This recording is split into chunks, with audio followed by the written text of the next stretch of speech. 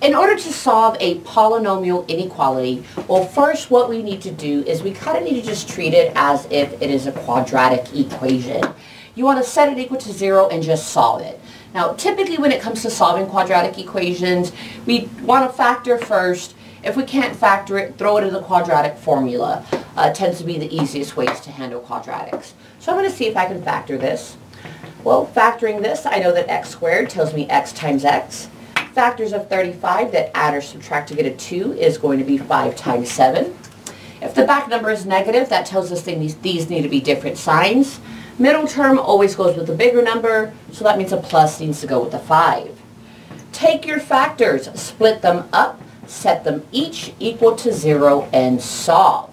So when we subtract 5 on each side here, we get that x is a negative 5.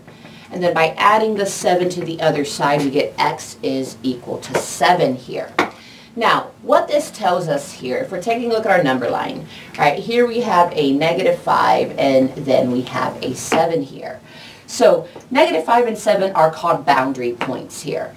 If we want to solve the polynomial inequality, keep in mind that our answer is an interval here. We're going to be shading part of this graph here, either on the left, here in the middle, possibly on the right-hand side. So what we need to do after this point here is we need to test intervals. Pick a number on this side here, maybe negative 6. Pick something between negative 5 and 7 and throw that into your original problem here and test it. Pick something bigger than 7. Now, rule of thumb, what I tend to do with these problems here is when it comes to solving polynomial inequalities, you are shading in between or you are shading on the outskirts over here. These are the two situations that you're looking at here. So what I do is I tend to just focus on one of these areas. I'm going to choose the middle section because in the middle section, that's where the number 0 falls. And 0 just makes our math easier. I'm going to plug in a 0 into my original equation or our original inequality here. It must be the original, the inequality version, not the equation one. Plugging in 0 here and simplifying this. 0 squared is 0. Negative 2 times 0 cancels. And we are left with a negative 35 is less than 0.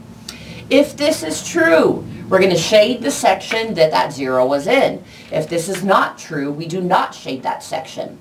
Now, negative 35 is definitely less than 0. A negative number is less than 0. So that means this section here where I tested 0 does work. That means my solution here is going to be this negative 5 to this 7 with parentheses here wrapped around it.